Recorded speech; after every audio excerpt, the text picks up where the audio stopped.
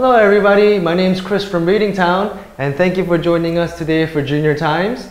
Now, today's topic is an animal habitat. It's what all sort of life kind of revolves around, and it's very needed. And it is, of course, the ocean, right?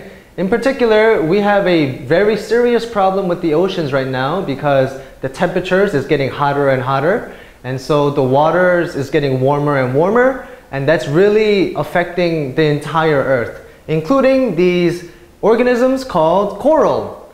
So what scientists are going to do is they're going to start growing them in farms. So we have coral farms. The waters off the island state of Hawaii are home to coral reefs unlike anywhere else in the world. You can think of coral reefs as, like in that movie Finding Nemo, we see all these tropical fishes and colorful fishes living inside these small rock-like things, but they're not actually rocks, they're actually coral, right? So think of those colorful pictures. Because of this uniqueness, preservation or protection, conservation has proven difficult. However, officials think they have a solution to cultivate or to farm a large amount of coral in a short amount of time to create coral farms. The goal or the mission is to have a supply of coral that can replenish or to recharge damaged reefs in the future. So if a reef is damaged, then they can just change it or replenish it. Coral reefs are a vital part, important part of the underwater ecosystem and also keeps the shoreline from eroding. So the shoreline is talking about where the land and the water meet, where the beaches are. And eroding means when the land is washed away, so the land is getting smaller and smaller. But if we have coral reefs, it will keep that land strong and it won't erode away. Coral is actually a sea animal that often leaves behind, or it sort of makes remains of, a skeleton after death. So a coral reef is made up of living coral and coral skeletons, as well as deposits from other sea creatures. So coral, basically these are dead corals. Some of them is the skeletons of corals, but right next to them are the living corals. So they all sort of live together in a cemetery or house residential type thing.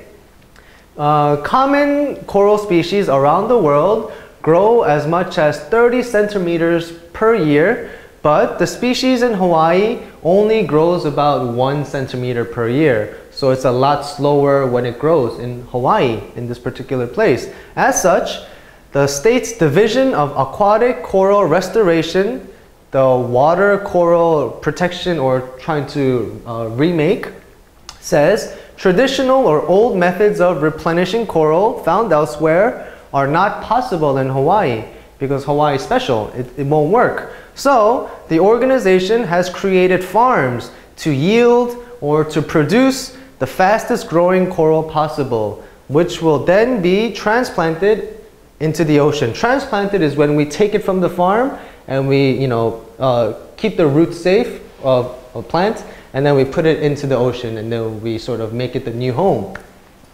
So to review, we have 3 key questions here. First one, how are Hawaii officials going to preserve or protect the coral reefs there? Officials think they have a solution to blank a large amount of coral in a short period of time, create coral farms.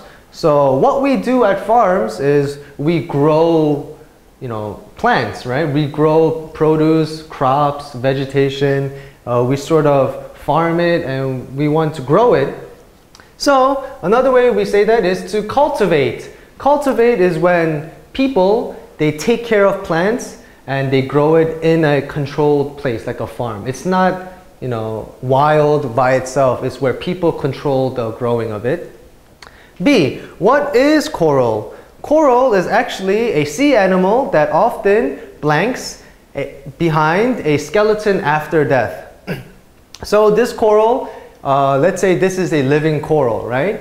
So after it dies, all that will remain, all that will be, sort of still behind will be this skeleton, right? So the skeleton is what comes after the coral dies. So it is what is left behind, or it is something that the animal leaves behind, okay? C, what does the Division of Aquatic Coral Restoration of Hawaii say? The state's Division of Aquatic Coral Restoration says traditional methods of blank coral found elsewhere are not possible in Hawaii.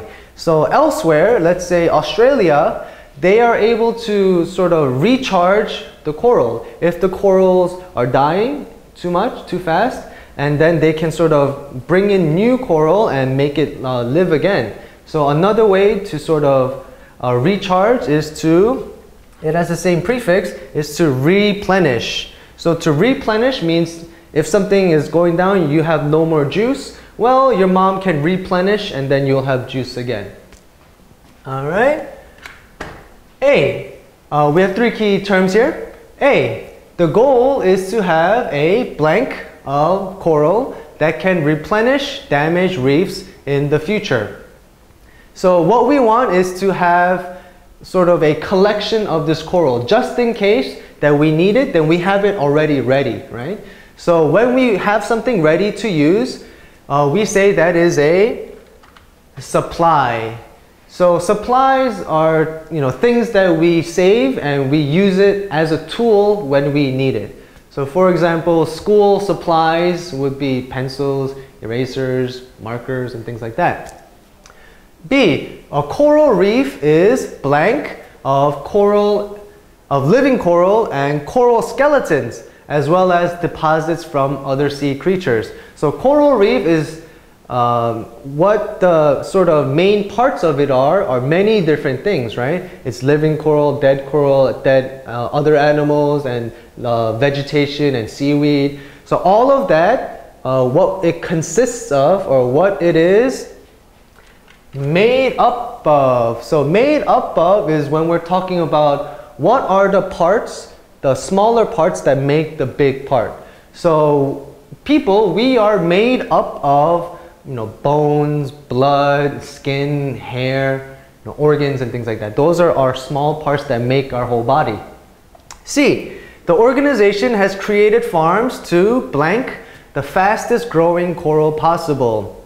So again, on farms, we learn that we cultivate plants and coral in this case. However, another way that we can talk about what we farm is yield. So yield is how much we produce or how much we can make. So if we say, oh, yesterday we had a very big yield, that means yesterday we have this much that we grew, whether it's mushrooms or strawberries. If we have a small yield, that means we only have this much, potatoes, or we only grew this much corn. So to review, supply, we can think of it as sort of using it as a tool. We have something ready, and then this is our supply and we can use it when we need to. Made up of is talking about the smaller parts of a bigger thing. And yield is talking about how much fruit or how much vegetables or how much coral you make from a farm. Okay? So I know we all see movies and TV shows with sea creatures and coral reefs, and it's all very beautiful. And I hope that we all get a chance to see them because of programs like this, because they are very important, not to only you and I, but for all animals in the earth. So thank you for joining us for Junior Times today. My name's Chris from Meeting Town. I'll see you next time.